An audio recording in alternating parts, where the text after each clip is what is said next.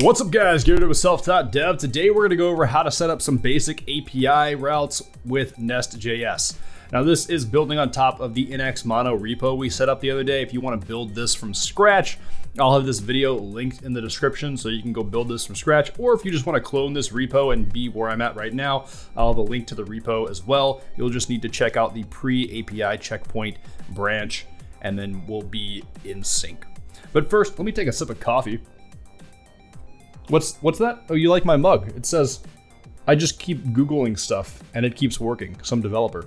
Yeah, it's available in the SelfTaughtDev merch shop, along with this wonderful, nay, glorious SelfTaughtDev logo mug. It might even help you get a new job. Probably isn't gonna help you get a new job. Honestly, it's not gonna help you get a new job, but if you have that on your desk while you're coding, it'll be like I'm watching over your shoulder and inspire you to create better code and produce more. So go get yours today in the merch shop in the description below. Now let's dig into this apps Wordle API section. We're gonna go into SRC and app, and this is what a basic Nest API looks like. We've got two spec files for tests. We've got a controller, a module, and our service file. The only two files we're really gonna be concerned with today are the controller and the service. By default, you have a get data. This is basically just gonna be, let's say we've run our application. We would need to hit localhost 3001/API, and then it would get this get data function, which just returns the message, hello API. So with that said, let's go ahead and open up our NX console and run the Wordle API serve development. That'll give us a hot reloading build. And we're also gonna be using Postman. So if you don't have Postman, I'll have a link to that in the description. You can go download it, it's free. And we can just use this to make API requests to the back end without actually having our front end set up. So this is the route we wanna hit. We'll just copy this, throw this in Postman. We're making a GET request, as you can see here. We'll hit send, and then this is just gonna make that API request we talked about and send back the message, hello API. Now, the APIs we're gonna create today, we're gonna make one that gets a 5-letter word from a list of words, as Wordle would, and then we'll make another where the user can log in. It's not gonna be a great login thing since we're not connected to a database. We are gonna be hard coding a lot of this, but it should give you an idea of how to create GET and POST requests with Nest.js. So let's go to our service here. Now we're gonna make a list of 5-letter words. So we'll say const list, and we'll just make a list of 5-letter words. What, 5 is 1? Let's just put 3 here. Gives, codes, and commit. Cool, some code related words. But yeah, they're all, wait, 1, 2, 3, 4, 5, 6. I guess we'll misspell commit. And then we've got 4 5-letter words that we could randomly choose from. To get our random word, we'll do const random word. And then we're going to access our array. We're going to say math.floor, math.random times the length, or times list.length. And then this should get a random word for us every time we hit that. And then we're just going to return the random word instead of what it had before. Let's change this to word, just to be a little more specific there. And then we should be good. Actually, let's go ahead and change this to get word as well. And then get data will be get word. And then this is accessing this .service app service, so our app service file. And then we need to rename that function we're accessing in there. Cool, so now let's go back to Postman. This is rebuilt. We'll make our same request, and we see we've got the word 5s, commit, 5s, commit, commit, codes, codes. Cool, so we're getting random words. The variety is not that large because there's only 4, but you get the idea. You could add more words to this and increase the variety. Let's actually also go ahead and adjust this. So we're hitting the get dash word route as well, instead of just nothing. And then in our postman, we'd need to do slash get dash word. We're not actually going to save that. We'll click send. Get dash word, get dash word. We saved that, right? Slash API slash get dash word. This is get. There we go. Cool. Must not have recompiled yet. But that's how we get our basic get request set up. Now, how would we set up a post request? Let's say we wanted to just log in the user. We'll say at post. We will need to import post from the Nest.js common here. And then we'll name this route slash login. And then our function will be login.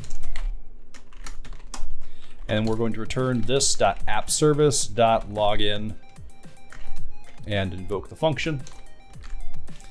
We'll go back to our app.service and then we'll close this for now because we don't need that. We're gonna make a new function called login.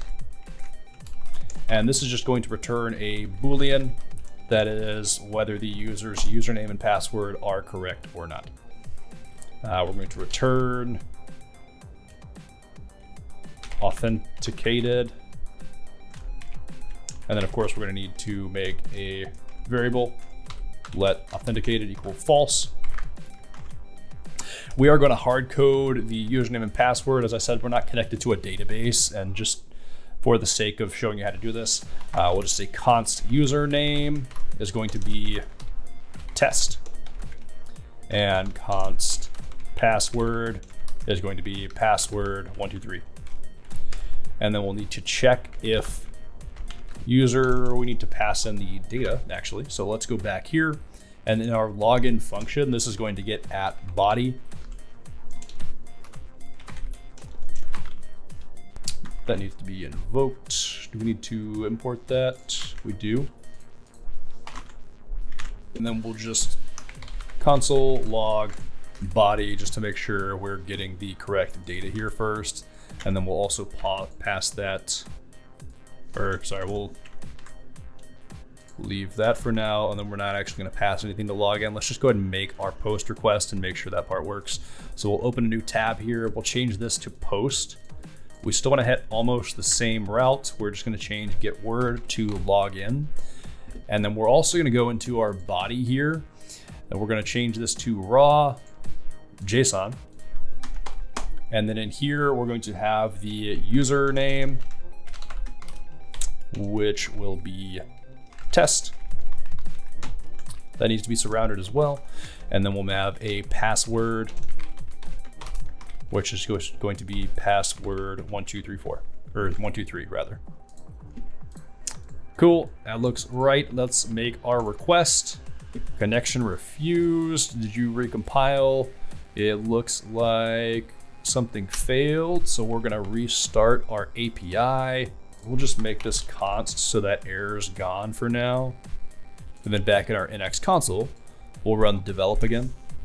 Cool, everything's compiled. We'll go back to Postman. Send that request again, and then we get false. And then if we go look here, we can see that we are console logging from our controller. The body, we get the username and the password.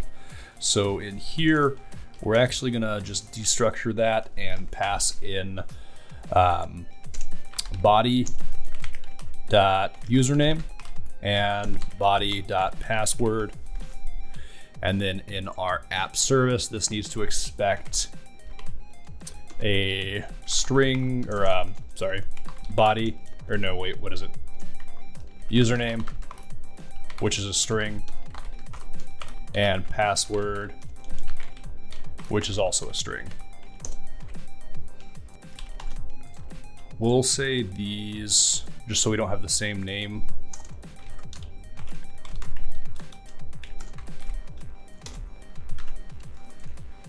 We'll add DB to the end of those because usually you would be pulling this or checking this with data in your database. We're not going to do that. Again, because we're not connected to a database.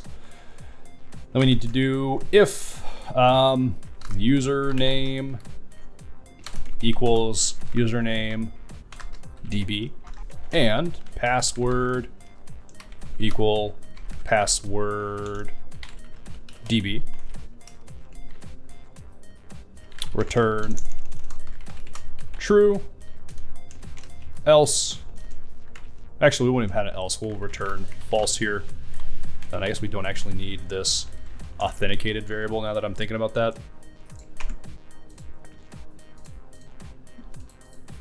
Forgot that opening curly brace there. We'll just get rid of that. Cool. So if the username and password the user tries to send with the API request matches what we have hard coded here, or matches what's in our database, then we will return true, letting the front end know that the user is authenticated. Else we would return false, meaning the username or password are incorrect. So let's go back to Postman here. And then if we send this request, we get true because our username and password match. Let's go ahead and adjust the password to some random stuff. And then if we send that, we see we get false because the password's not correct.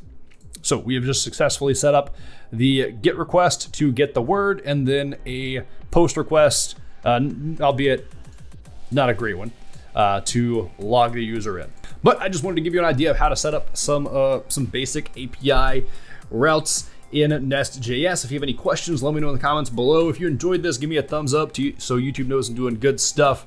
And if you want me to continue doing Nest.js tutorials or NX tutorials, let me know. I'm happy to keep doing those. I'm kind of just jumping around to random topics I'm interested in right now or have worked with for content.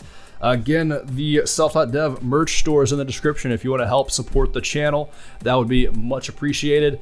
If you want to come hang out in Discord or the SelfTaughtDev subreddit, links to both of those are in the description as well. And I think that's about it for this one, so I will catch you guys later. Peace.